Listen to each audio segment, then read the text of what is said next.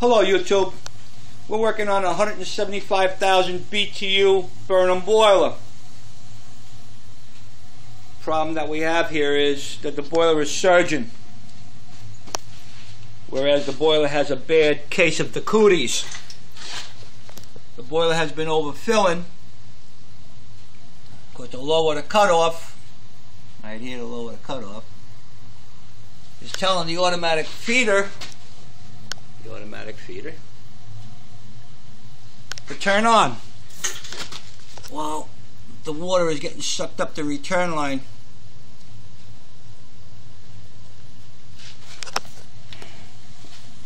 We put in some boiler cleaner. We put in 2 quarts of this boiler cleaner. There's your automatic feeder. And believe it or not, this boiler cleaner I put in the radiator of my car.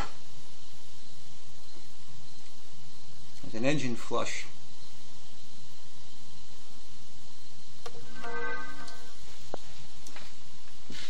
Whatever you decide to put in the radiator of your car, that's up to you. There's my disclaimer on that. Now, you've got the chemical in there now for about a half hour. She's running. And we're waiting for this to break loose. You can see the water in the gauge glass. You could say percolate.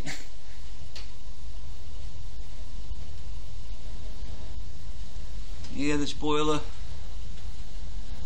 you can say we gave it a high colonic. We're waiting on this thing to bust loose. I'll give it a few more seconds.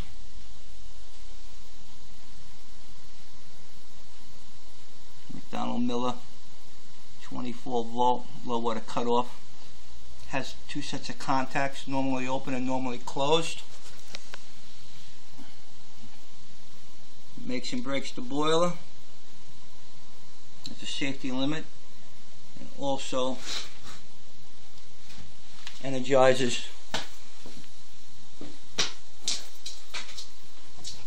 the automatic feeder.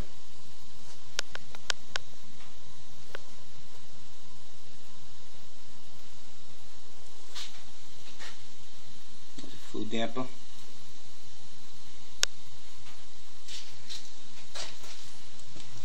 And have a spill switch underneath the breeching,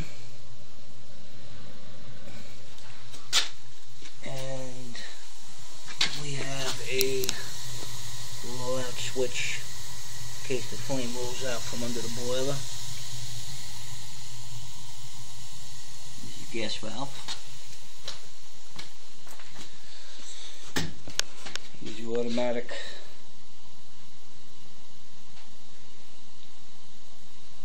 pressure control. And this boiler is also equipped with a manual reset pressure control. Currently now, all the pigtails must be made out of brass because they're non-scaling. Where previously they were allowed steel.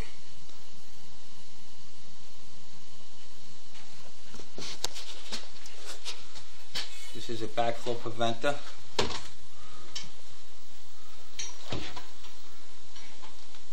This is the back end of the automatic feeder that has a strainer in here with a bypass. And then backed up with another check valve, a spring-loaded check valve. Going into the top of the Hartford loop.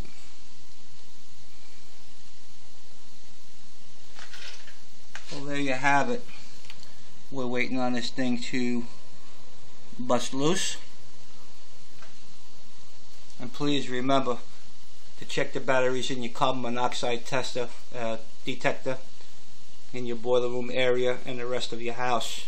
Make sure that your batteries are working and your smoke detectors also.